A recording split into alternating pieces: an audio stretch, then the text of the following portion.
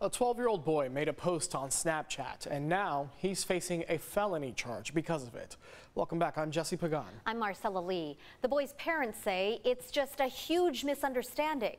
Tonight, in a CBS 8 exclusive, we show you what he wrote, why punctuation matters, and we explain why his parents questioned the timing of the criminal charges, which were just filed more than a year after the incident.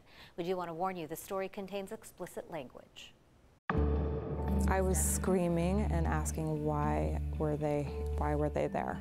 Why are they arresting my son? She's concealing her identity to protect her son from more scrutiny and trauma, but this mom wants their story told. My son was arrested at 12 years old, put into handcuffs by 2 officers and pulled out of my home. He will live with that for the rest of his life.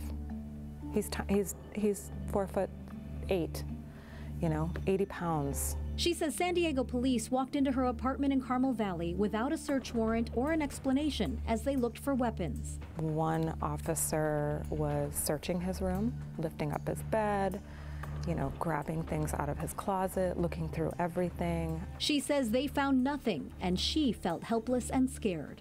Eventually, at some point, the one officer had said that he had made a death threat to his principal. She says they whisked away her 12-year-old son to juvenile hall, but that very same night, police released him back into her care. Juvenile hall did not book him based off of lack of evidence of an actual death threat. She says it was November 2021. Her son was a 7th grader at Carmel Valley Middle School, and earlier that day, he was told to go to the office to see the principal. So he went and waited for her.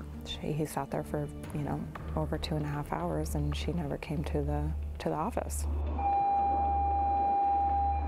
And the school bell rang for dismissal? School bell rang for dismissal, and I'd say he was there for probably 20 minutes after that before he actually got up and left. She says he was off campus after school when he posted his Snapchat these words without any punctuation, which is how I'll read it. Just dipped out of school, ran out that bitch in the office, dead Tom. Tom, short for tomorrow. The principal read his words as a threat on her life. The police report says he threatened crime with intent to terrorize at a school. The victim was a teacher. He was shocked. He couldn't believe that they interpreted it that way. So she asked him what he did mean. He said, "Mom, I would never threaten a principal. I would never say that I'm going to kill anybody. I knew I was in trouble for leaving the school, for leaving the office. I was saying that I'm going to be dead tomorrow." Diana, a judge, is one of the family's attorneys. Just ran out that bitch. Ran out that bitch, the bitch being the administration building. He by no means is referring to an individual person as, he's not referring to someone as a bitch. A judge says the boy was suspended from Carmel Valley Middle School, and then the principal called for his expulsion. Weeks later, the San Diego Union High School District Board sided with the family, allowing the 12-year-old to return to school.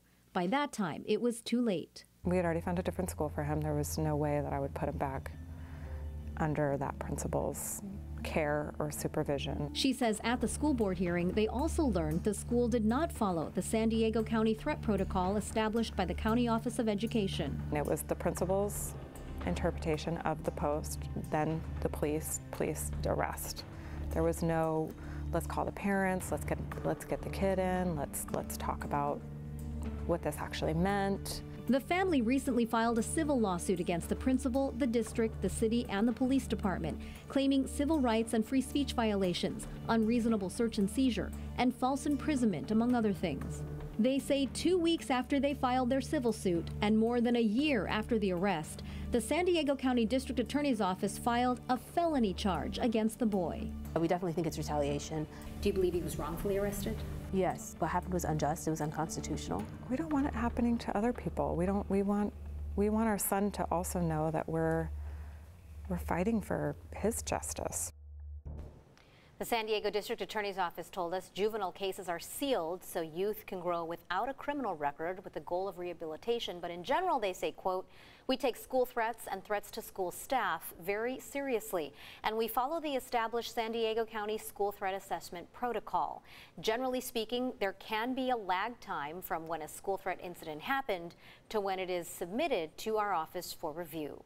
The San Diego Union High School District told us they can't comment on the case either, but said, quote, Carmel Valley Middle School provides a student agenda with behavioral expectations to all students, adding that every student, teacher, and staff member has a right to feel safe when they come to school or their place of work. You can read both statements in their entirety in our digital story.